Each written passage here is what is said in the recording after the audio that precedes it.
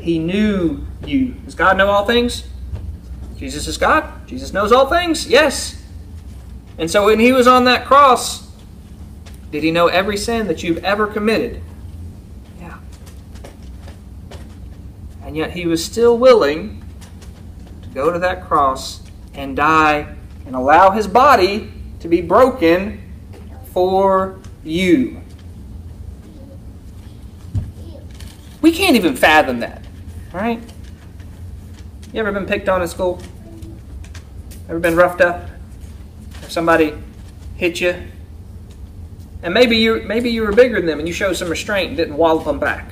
Good for you, right? But we can't fathom how much power Christ has, right? They're trying to bind him. What a ludicrous thing!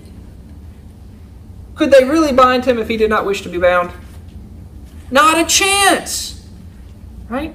He could have called on his father, because the disciples, they thought, well, all right, we've just got to save him in the garden.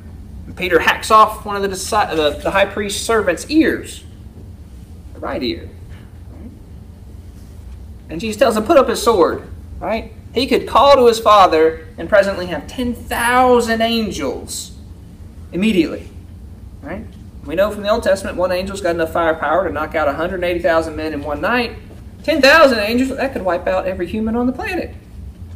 And that's if he chose to use angels, right? He's God. He spoke this into existence. He could speak it out. So he's doing this voluntarily. He had this power to stop it, but he went through it anyway, knowing that he was going to be punched and slapped, spit upon, hit with whips, mocked. Mocked means made fun of.